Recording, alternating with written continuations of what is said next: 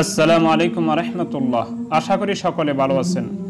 ঘর থেকে বাসাবাড়ি থেকে বের হওয়ার পর বিভিন্ন সমস্যার সম্মুখীন হওয়ার সম্ভাবনা থাকে। চুরি, ডাকাতি, ছিনতাই, অ্যাক্সিডেন্ট এবং মানুষের ধোঁকা খাওয়া, শয়তানের প্রবঞ্চনায় প্রবঞ্চিত হওয়া ইত্যাদি। সুপ্রিয় দর্শক, এই সকল সমস্যা থেকে বাঁচার জন্য একটি সহজ ও ছোট আমলের কথা বলবো, যাহা করলে পৃথিবীর কেউ কোনো প্রকারের কোনো ধরনের আপনার ক্ষতি সাধন করতে পারবে না। সুপ্রিয় দর্শক, দরকার আপনি ওই ছোট আমলটি করা, সেটা হলো একটি দোয়া। সুপ্রিয় দর্শক, যখন আপনি ঘর অথবা বাসাবাড়ি থেকে বের হবেন তখন অবশ্যই এই দোয়াটি একবার পড়ে নেবেন। বিসমিল্লাহি তাওয়াক্কালতু আলাল্লাহ ওয়ালা হাওলা ওয়ালা কুওয়াতা ইল্লা বিল্লাহ।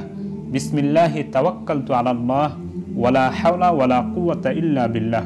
তারপর আপনি সূরা নাস একবার পড়বেন, সূরা ফালাক একবার পড়বেন, কারণ এই সূরাগুলির মধ্যে সমস্ত অনিষ্ট থেকে বাঁচার কথা রয়েছে।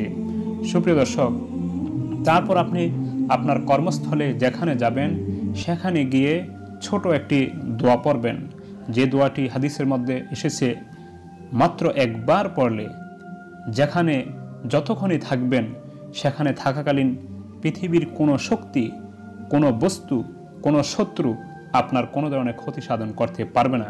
এ সম্পর্কিত একটি হাদিস এসেছে মুসলিম শরীফ কিতাবে। হাদিসটি বর্ণনা করেছেন খাওলা বিনতে হাকিম রাদিয়াল্লাহু আনহা। তিনি বলেন, নবী করিম সাল্লাল্লাহু আলাইহি ওয়াসাল্লাম বলেছেন, যে ব্যক্তি এই দোয়াটি কোনো স্থানে অবস্থান করার পর একবার পাঠ করবে তাকে কোনো বস্তু কোনো ধরনের ক্ষতি করতে পারবে না ওই স্থান ত্যাগ করার পুরো পর্যন্ত। সুপ্রিয় দর্শক, সেই দোয়াটি হলো আউযু বিকালিমাতিল্লাহি তাম্মাতি মিন শাররি মা খালাক। আউযু বিকালিমাতিল্লাহি তাম্মাতি মিন শাররি মা খালাক। আল্লাহ তাআলা সকলকে এই দোয়াটির উপরে আমল করার তৌফিক দান করুন। আমিন। আসসালামু আলাইকুম।